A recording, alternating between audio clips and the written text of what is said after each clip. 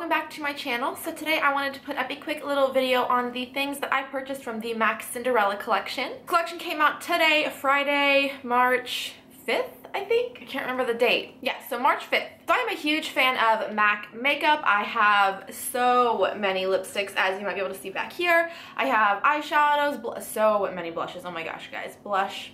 But I am a huge MAC makeup fan, so I was super excited when I heard that they were coming out with the Cinderella collection, so of course I had to jump on it, and I wasn't about to fight people online. So this morning, when it came out, I actually planned on just calling the mall closest to me to purchase them over the phone, and nobody was picking up, so I basically panicked and ran out of my house and drove all the way up to the mall, only to find out that the reason they weren't answering is because the mall didn't open until 10, and I thought that they opened at 9. So I sat in the parking lot for 30 minutes and waited for the store to open, and I went in and I got my stuff, and it was super easy.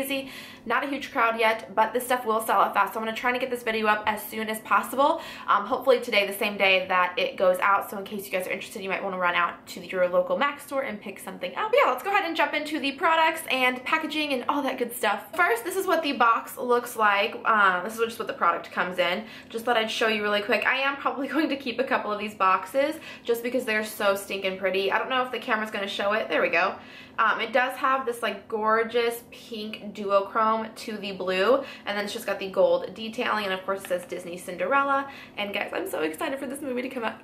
Alright, so I'm going to go ahead and start with lip products. First, I'm going to start with the one product that I'm not wearing on my face today. This is the lipstick in Free as a Butterfly. These are a luster finish, so they are quite sheer. I'll give you an up close of the packaging really quick.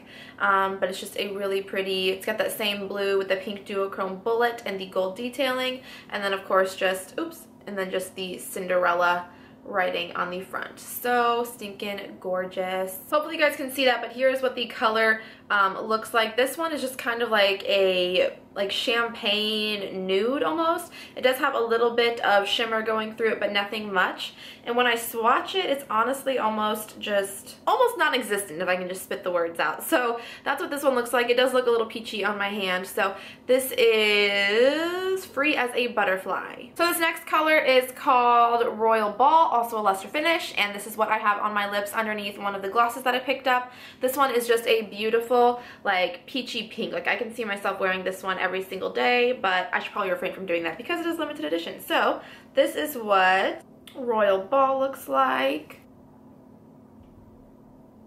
Next, I picked up one of the lip glosses they released. This one is called Happily Ever After, and this is what the packaging looks like on this little guy. So cute. Nice blue cap, Cinderella writing, and the color is gorgeous. Honestly, I'm obsessed. Hopefully the camera will pick it up, but it's just like a gorgeous pink, like just a nude gloss, but it has tons of pink and blue iridescent glitters going through it. So super glittery and shimmery, and I am in love. So I'm gonna swatch it for you. Hopefully you guys can see it right there, but there's just a ton of glitter going through it. You can see a lot of the blue sparkles, and there's some pink in there. So it's just a gorgeous lip gloss to top off any lip color with. So next I picked up the Mystery Princess Beauty Powder. The packaging on this is stunning. It's probably my favorite from the whole collection because it's just a solid top and you get just the full effect. The Cinderella packaging is just gorgeous. They did such an excellent job with it. And honestly, this stuff is just like what you wanted as a child, like in adult makeup. Like it's just so cool to have. So this is what it looks like. Again, it's called Mystery Princess. It's just a light kind of shimmery champagne color. Tons of glitters going through it. I use this. Today I used it. I tried to first use it as just like a highlighter, and it does give your face just this softest like angelic glow to it. It's kind of just really natural and pretty. And then I actually just kind of dusted it all over my face really lightly just to make my skin look dewy and fresh. And then I'll go ahead and swatch it as best I can for you. It's kind of a pain in the butt to swatch, but it's right there in the center of my hand. Just a really nice light glow. So pretty on the face. And lastly, I picked up the Stroke of Midnight eyeshadow palette from the collection. Now there are 6 shades in here, and 5 of them are actually permanent. The only one that's limited edition is this one down here. So I'm gonna give you an up close of what everything looks like. So here's what the front of the packaging looks like. It's just got that magnetic clasp that MAC palettes do. So it just says Cinderella on the front with MAC. And I honestly really love the packaging of everything in this collection. I like being able to see all the colors, and this palette is so gorgeous. And what's awesome like about showing you this and like maybe using it in tutorials is the fact that all of these shades except for one are permanent, and honestly I think this one's very dupeable. So first I'm going to go through the colors really quick. This one is Vapor, this one's Floof, we have Omega, Quarry, Satin Taupe, and Stroke of Midnight. So here are just some quick hand swatches. These first two are going to be kind of hard to see, but we have Vapor, Floof, Omega, Quarry, Satin Taupe, and Stroke of Midnight. So I actually used all of those colors on my eyes today, and I was honestly surprised how much I actually enjoyed Stroke of Midnight, the dark shade.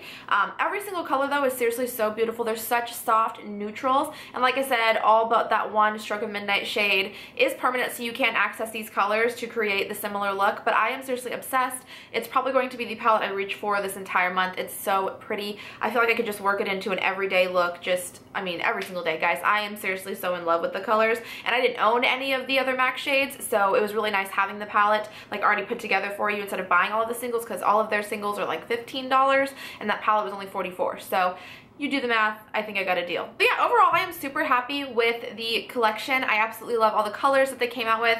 I kind of wish I'd picked up like a pigment or something to get like a nice glitter on my lid, but I might be doing a tutorial on this look, so if you guys are interested, just let me know in the comments below. But yeah, I hope this video was short and sweet and to the point. I hope you guys enjoyed, and if you guys picked anything up from the Cinderella collection, let me know what you guys thought of it down below, and I will talk to you guys next time. Bye! Want this to be you and I forever. I know you wanna leave, so come on baby, be with me. So